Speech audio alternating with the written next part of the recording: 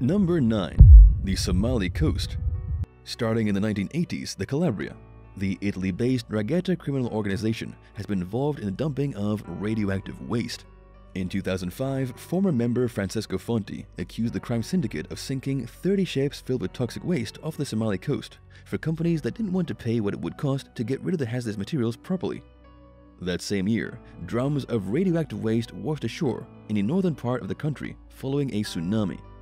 The catastrophic wave damaged the containers, causing them to leak hazardous materials into the environment. People got sick with a variety of alarming symptoms, including strange skin disorders, difficulty breathing, abdominal bleeding, and mouth bleeds, according to the UN Environment Program spokesperson Nick Nuttall. UN officials who were familiar with the situation told the press that the symptoms were consistent with radiation sickness. In addition to the damage done by the Ndrangheta crime family, many other European companies dumped toxic waste off the northern Somali coast on their own accord during the 80s. The practice increased dramatically after the Somali leader Mohammed Siad Barre was violently ousted in 1991. After the Fukushima disaster in 2011, concerns resurfaced regarding the dumping of waste off Somalia, and more of it was found, indicating that the practice was still going on. Unfortunately, the organizations and companies that dump their radioactive waste off Somalia are taking advantage of the country's largely unregulated waters and its lack of a functioning government. Number 8. Fukushima. In 2011, a powerful earthquake struck near the Japanese coast. A mega tsunami followed. The disaster caused severe damage to the Fukushima Daiichi power plant in Okuma, leading to a nuclear meltdown. Radiation levels skyrocketed to 10 million times higher than what's considered normal. Nearly 100,000 people living within an 18-mile radius of the plant were evacuated from their homes on a moment's notice. Only a handful of former residents have been allowed to return to villages on the very outer reaches of the exclusion zone. Over a decade later, cleanup at the power plant is still in its early stages, and radioactivity is still detectable in the water. Meanwhile, nature has reclaimed much of the surrounding area, taking over the yards, parking lots, and homes that people had no choice but to leave behind. In 2016, photographer Tetsuro Takahana visited Fukushima's so-called difficult-to-return-to zones when he captured eerie images of overgrown cars and buildings. In one photo of an athletic field, only the goalposts remain visible as the plant life conceals the remaining evidence of a former human presence. Speaking with Japanese news outlet Asahi Shimbun, Takahana said that it was as if time had stopped, and yet the grass and trees continue to grow. Number 7. Runit Island. Runit Island is part of Enewetak Atoll in the Marshall Islands, located halfway between Australia and Hawaii in the South Pacific. Between 1948 and 1958, the US performed dozens of nuclear tests at Enewetak Atoll. During a cleanup effort in the 1970s, workers built a concrete dome on Runit Island to house the radioactive waste left behind from the tests.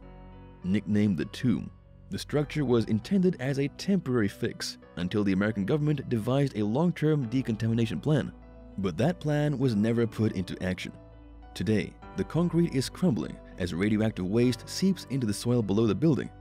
A major weather event like a typhoon or storm surge is all it would take to rip the dome out of the ground and disperse its contents into the ocean.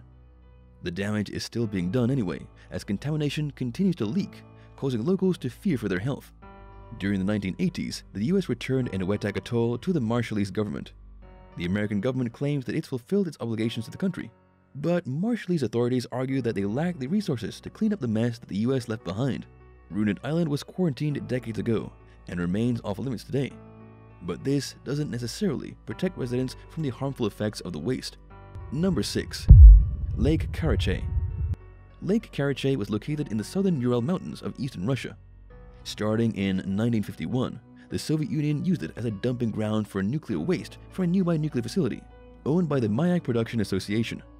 The Russian government kept Mayak and the activities at Lake Karachay a secret until 1990. Western scientists first gained access to the site 2 years later. They discovered an 11-foot thick layer of radioactive sediment at the bottom of the lake. Even more alarming, the highly toxic water had made its way into nearby freshwater sources. Unbeknownst to the local residents, around 65% of the population had become poisoned years earlier. In another shocking incident disregarding public health entirely, the lake had dried up in 1967. Radioactive dust blew into nearby villages, causing residents to fall ill. Because the clandestine facility and the secret city its operators lived in did not exist on any maps, nobody knew exactly what or whom to blame when locals suddenly became sick. To prevent the problem from worsening, the government filled the lake in with cement. It didn't fix the problem entirely. Certain nearby sites will remain polluted for centuries to come. But the measure seems to have reduced the dangers associated with Lake Karachay itself, which at one point was capable of releasing enough radiation to kill a person within 1 hour of standing alongside its shoreline. Experts admittedly don't know how dangerous Lake Karachay is, because even the most skilled radiologists lack experience with managing such a heavily contaminated site. But they're monitoring it the best they can, and will continue to do so for years to come. Number 5. Guyana Institute of Radiotherapy. The Instituto Goiana de Radioterapia, Guyana Institute of Radiotherapy, was a private radiotherapy institute in Guyana, Brazil.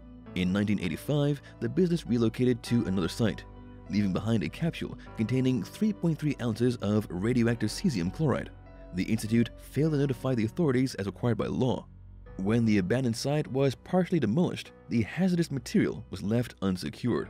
One night in 1987, 2 men trespassed onto the premises and took some of the radiotherapy equipment, thinking that it had some value as scrap metal. They placed the items into a wheelbarrow and took them to one of the thieves' homes, where they began to take the equipment apart. Unbeknownst to the pair, they had taken the canister filled with radioactive cesium chloride.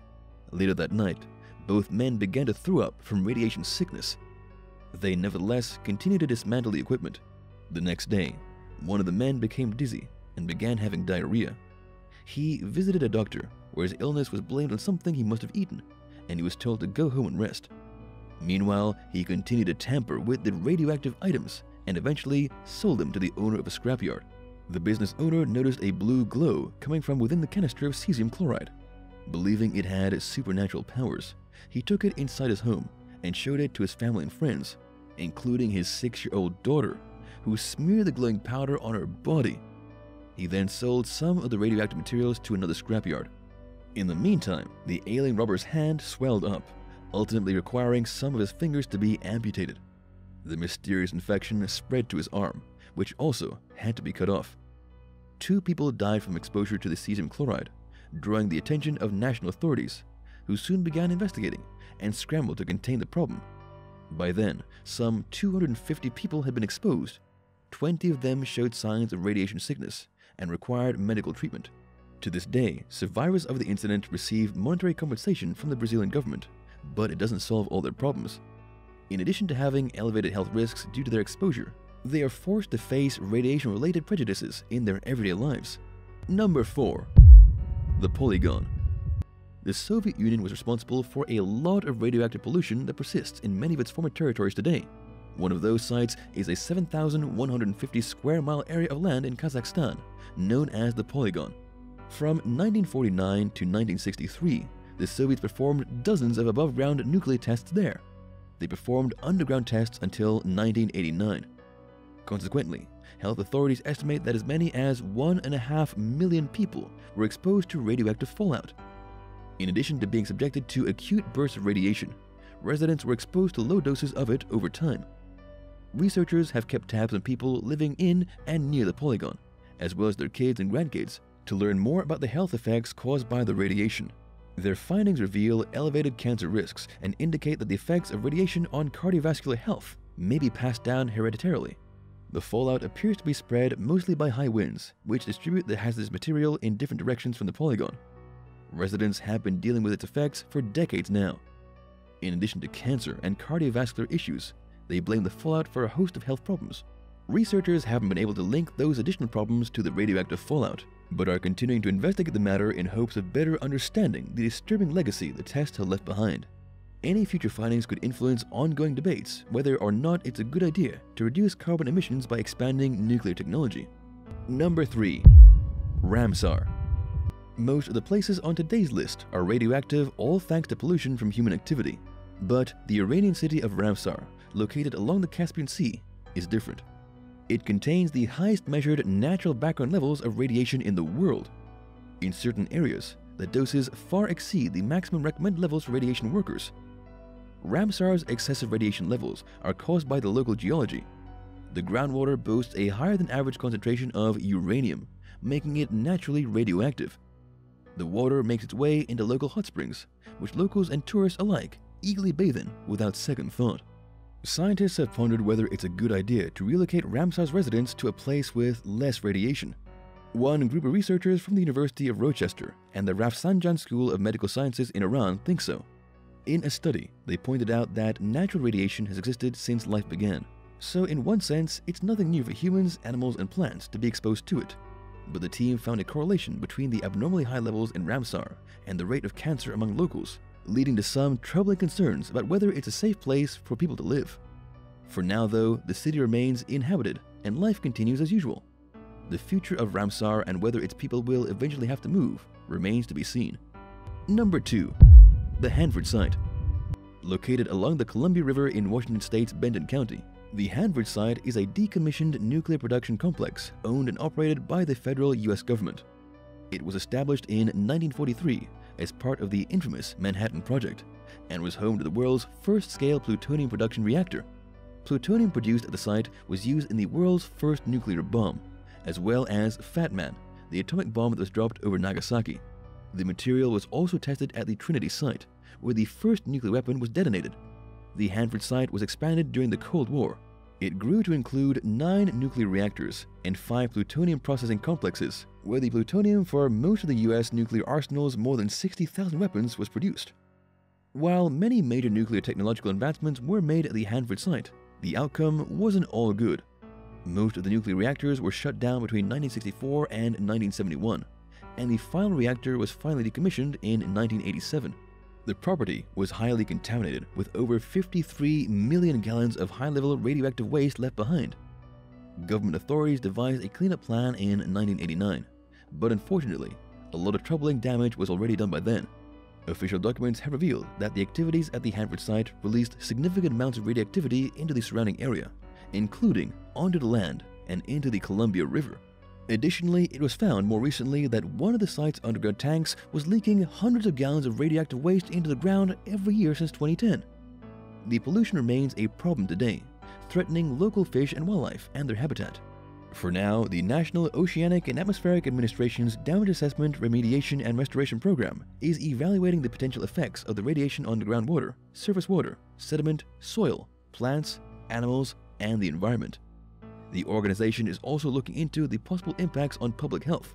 This information will help experts determine what the proper next steps are for mitigating future damage, although it's sadly too late to prevent a lot of harm that's already been done. Number 1. Ozersk.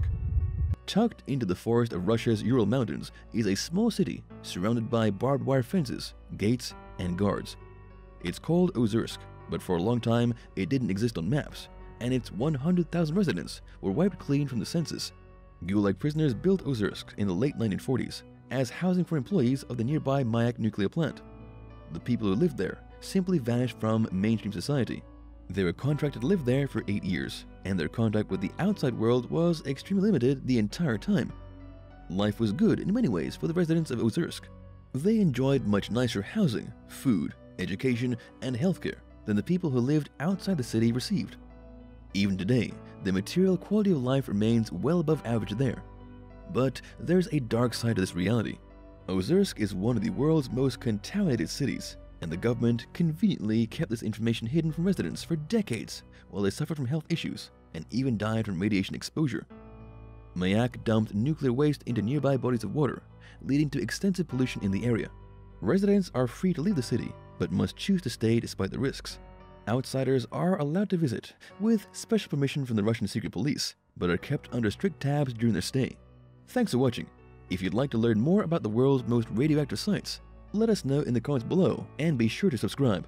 Bye for now.